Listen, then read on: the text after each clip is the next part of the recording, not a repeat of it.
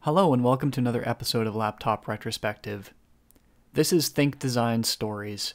In this series we will be going behind the scenes on one of the most iconic laptop brands ever conceived and is still going strong. Tom Hardy's career is a distinguished one. Tom spent over 22 years with IBM as an industrial designer, design center manager, and corporate IBM design program director. During that time, he worked on various projects from advanced single-user computers to development of the IBM personal computer.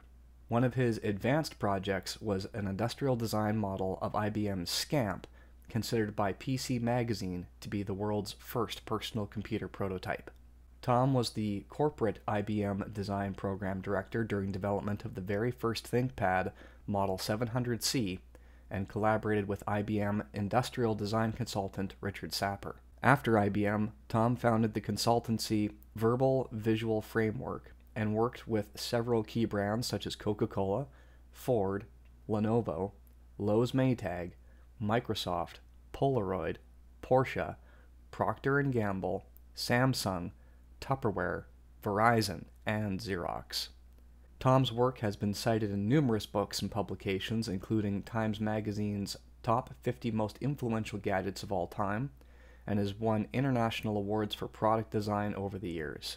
Currently, Tom is a professor and graduate coordinator of design management at the Savannah College of Art and Design. Black computers are now essentially the norm, but it wasn't always this way. Pebble gray, or beige, used to be the color of choice, especially for early PCs. One of the reasons for this had to do with color requirements in certain countries for computer hardware, and this nearly changed the course and the color of ThinkPad as we know it. Tom tells the story of how the color black was defended against some sizable odds. A second color story, which has probably never been told before. I'll give you the insight into something that happened in IBM Germany with regards to black. So back in the, it goes back to the late 70s, Germany government, the German government has DIN standards, D-I-N. I don't remember exactly what that stood for, but that was basically the abbreviation they used for standards for products, all sorts of standards, the DIN standards. And usually when Germany came out with a DIN standard, other companies in Europe followed them, particularly if it had to do with easy use. And so in the late 70s, the labor unions in Germany knew that computers were going to be coming into the workplace. It already started. And this was right before the PC business happened. And they commissioned some research that looked at ergonomics in a workplace. How do you set your chair? Do you have a footrest? Where do you put your arm positions? The thicknesses of keyboards, the luminous reflectance in terms of glare, specular reflectance, glare, and so forth. Because in Germany and most of Europe, as I remember, the labor unions were in the office, not just in factories or manufacturing or trucking. For example, they were in the office, white collar, and they had the decision-making power jointly with the company as to which computers could be bought and brought into that company, because they represented the employees, not corporate. And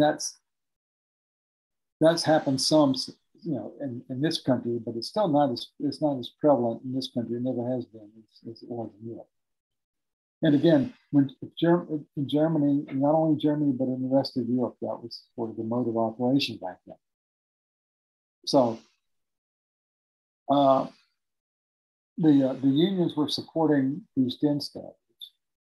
And one of the DIN standards said that it gave specifications on what they call luminance reflectance, which was basically the value that you see in your visual field. So, for example, if you were, they argued that if you were looking at a white document, piece of paper that had data typed on it, and you're having to take that data and key it in to the screen on the machine, then you might be looking at a white piece of paper and eventually looking around the screen, going back and forth like this.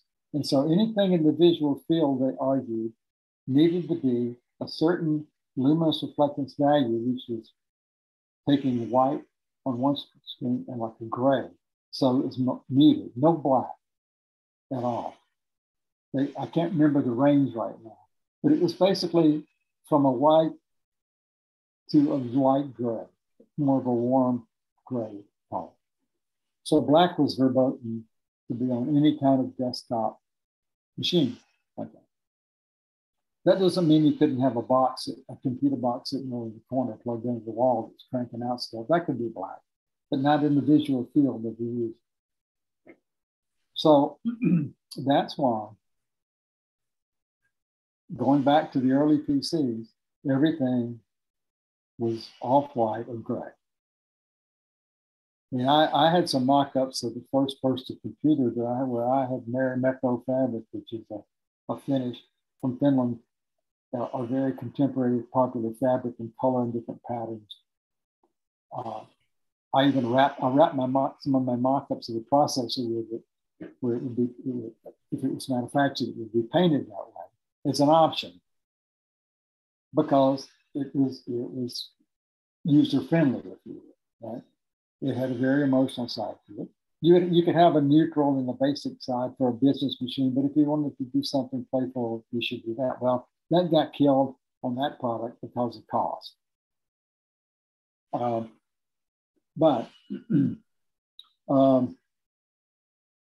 We had some people inside IBM, some of the human factors experts, who said, they didn't think that the test that the research folks did in Germany was really valid, and they had some reasons for that, but Germany made it a DIN standard, and they marched with it, and IBM couldn't sell any products in Germany that didn't meet that standard.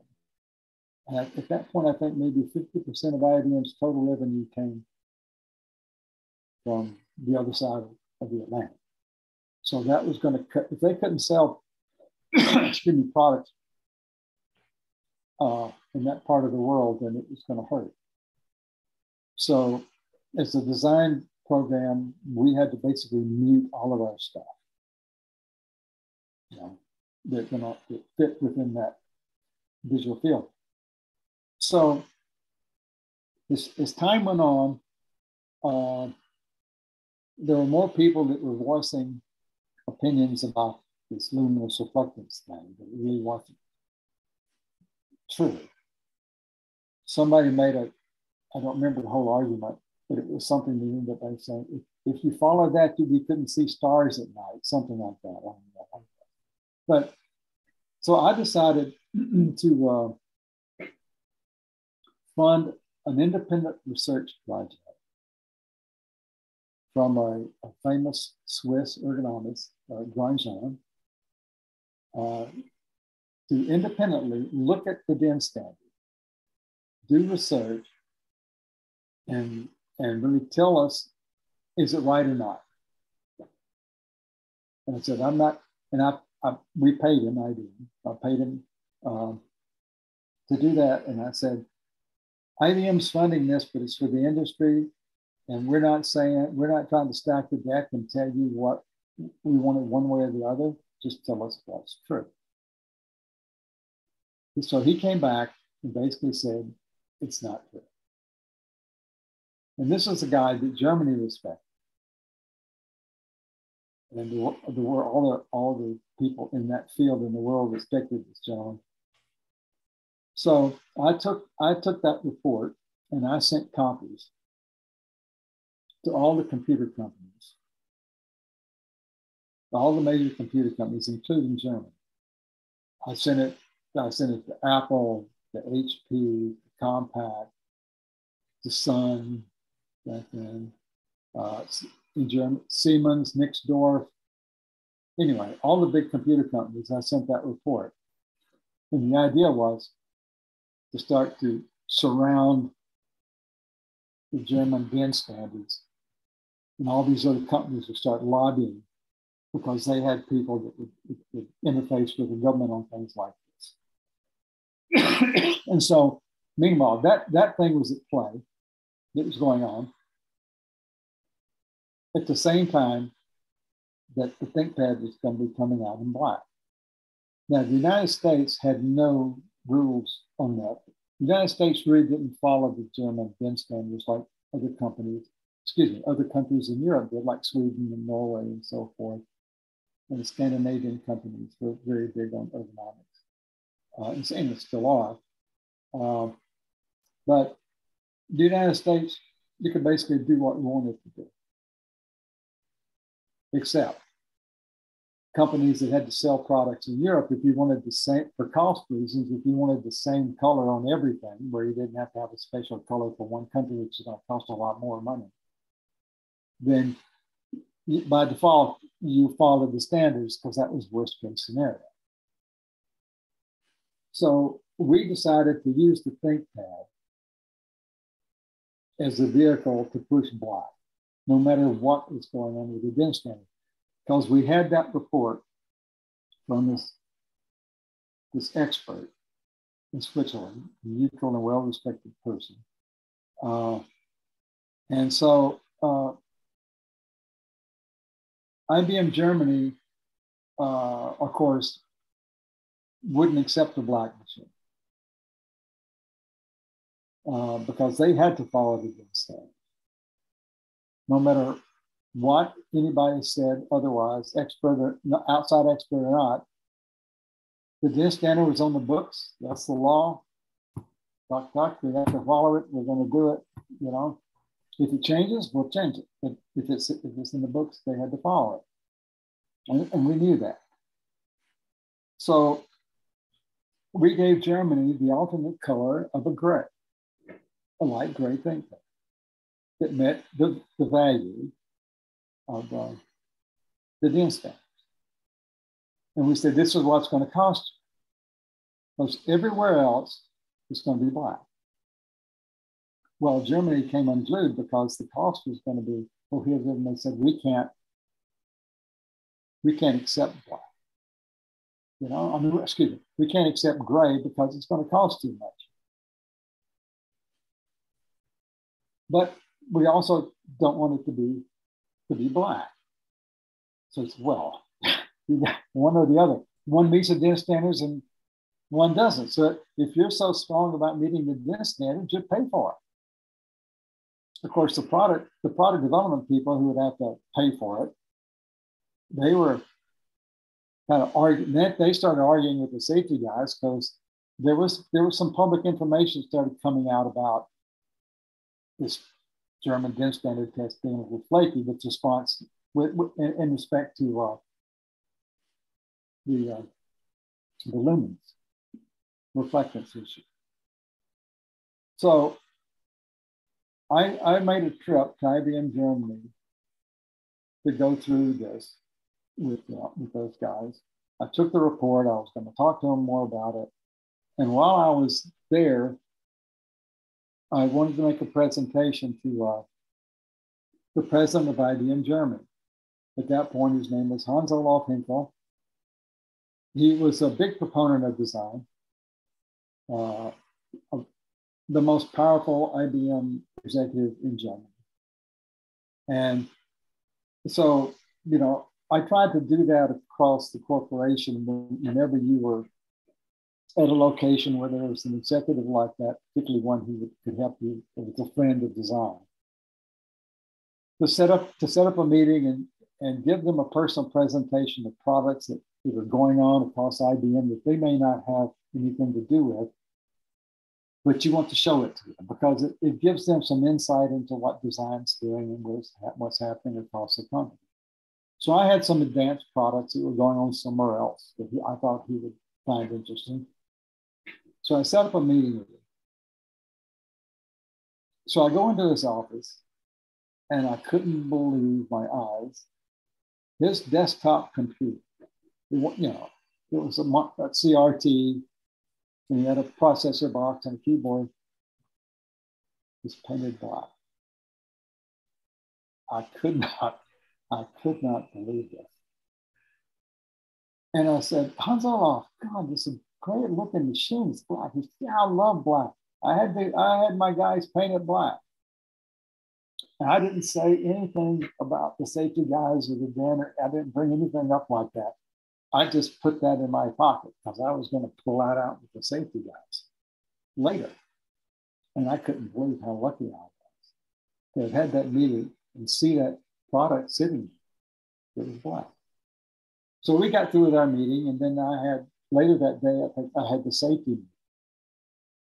So I go into those guys, and we talk about the Ranjan research thing, and they said, well, we know this guy is famous, but we got the DIN standards, and we have to adhere to all that.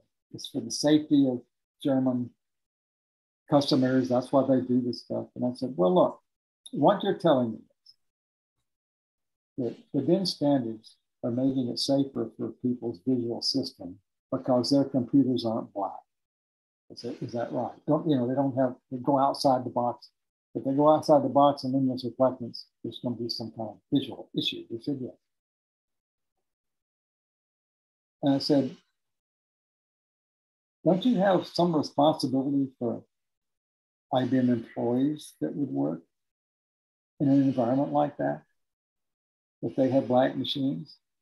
And they said, well, we don't do that in IBM. We don't have machines that don't meet the DIN standards. And so then I pulled this out of my pocket and said, have you ever been in President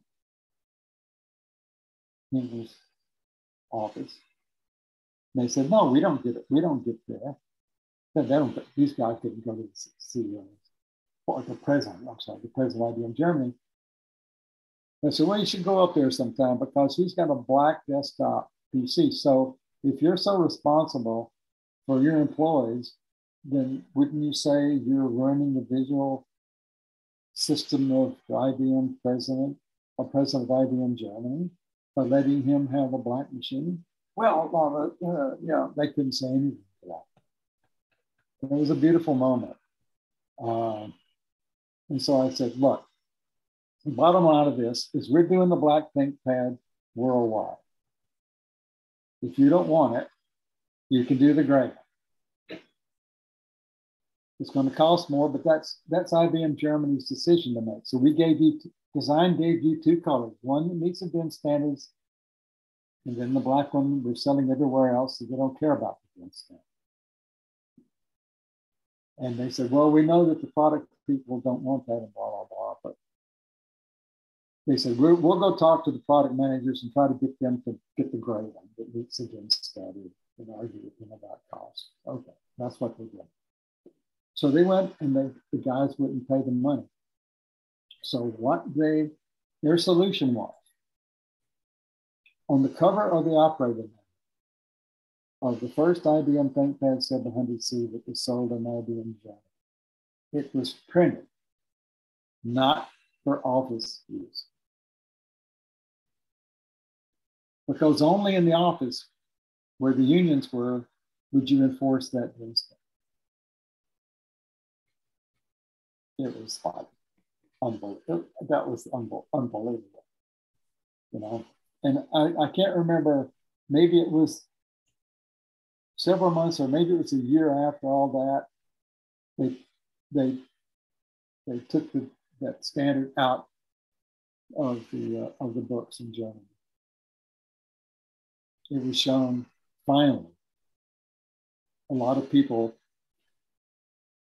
told them that this is wrong. I don't know, maybe some people tried to sue them. I don't know what happened exactly, but we got the word that it's no longer required. So then, like ThinkPads went everywhere, but no problem. But printing not for officers is just like unbelievable.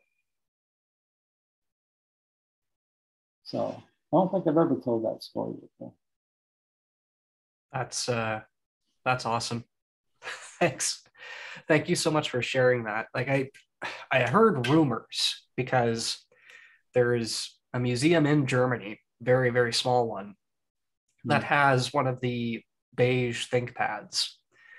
And they do mention something along the lines of this one was available in very, very small quantities, but the information as to why and how and all of the history and I don't know if the right word is politics behind it. Don't use in the office. That's like don't write written on the side of a pen. Yeah, I mean, and you know that people use it in the office. Oh yeah. Maybe they had some strict union guys and went right by the DIN standards, but they're I would say probably the majority of the people, and particularly people in small offices, or if you have it at your house, you don't care about or that. Maybe they just said, "Oh, this isn't black; it's dark brown." Yeah, exactly. It's like, do you have a pocket colorimeter? Do you know this is actually black? Yeah.